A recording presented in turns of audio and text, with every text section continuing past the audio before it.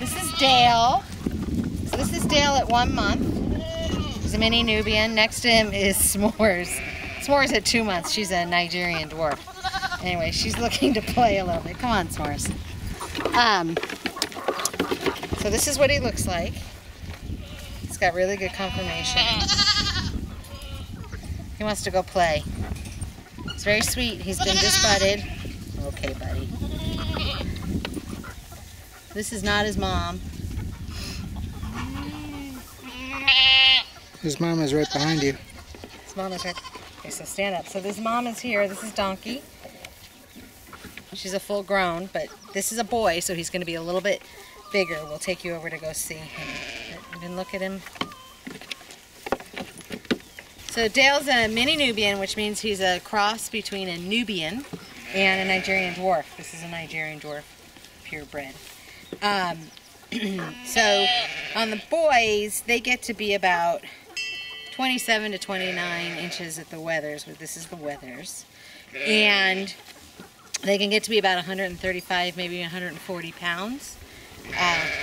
Well, or if they're fat. The Nigerian dwarfs are much, much smaller. We've got a couple of full-grown Nigerian dwarfs over here. There's one right there. Well, with the long ears are the mini Nubians, and the one with the short ears are the dwarfs. He is, I believe he's a 6th generation, which means that both of his parents are a 5, a minimum of a 5. Actually, his dad is a purebred, so you take the generation, one generation more than the lowest generation of the parents.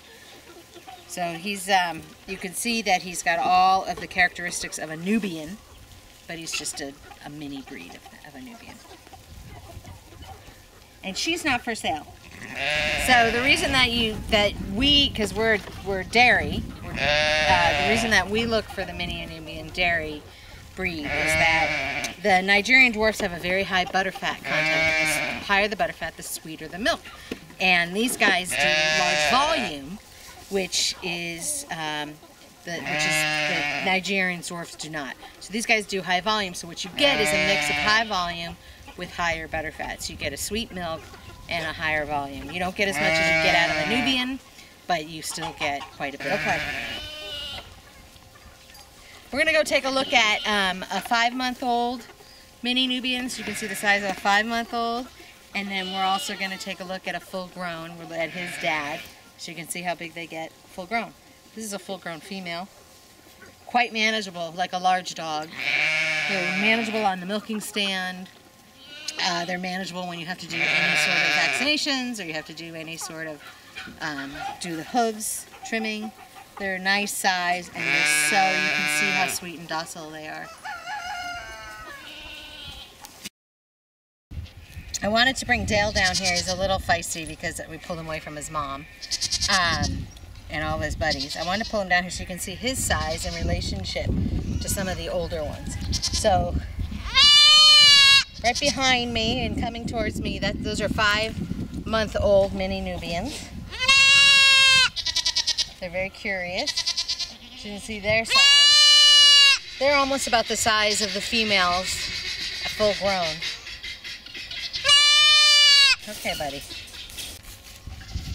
Come here, Clyde. Come on. Come here, Clyde. So this is Clyde.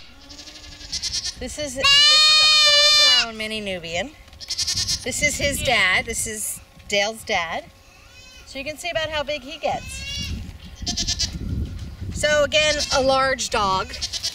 I'm 5 feet tall on a good day. So you can see they're quite manageable in size. But it's not tiny. That's your son, Clyde.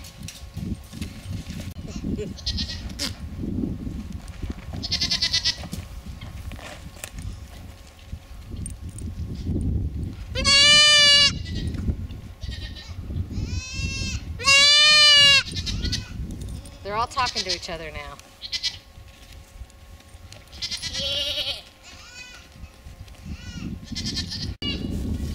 This is our herd buck, Handsome Clyde.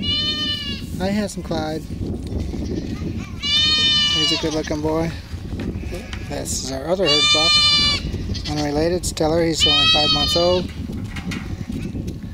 so he's not anyone's daddy yet, but these two are going to be our main herd bucks.